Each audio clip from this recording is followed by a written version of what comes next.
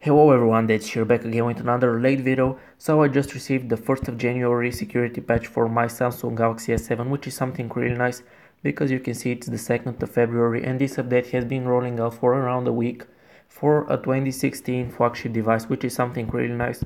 So as you can see over here on the bottom, the 1st of January Android security patch. It is right now available in a couple of countries including Switzerland, United Kingdom, Ireland, Bulgaria, Slovenia, Poland as far as I know, Slovakia, Romania. So go ahead into settings, software updates, download updates manually, and be sure that you are running the latest version right now.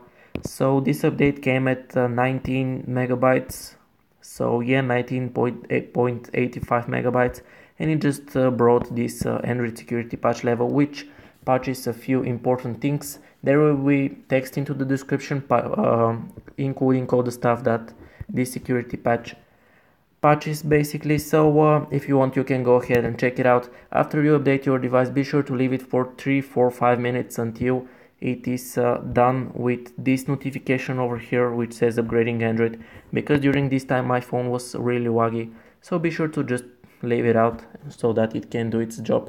Be sure to check the description, and if you like this video and want to see more like this, be sure to like it and leave a comment down below if you have any questions. Click the subscribe button because it helps me a lot, and I'll catch you in the next one. Peace.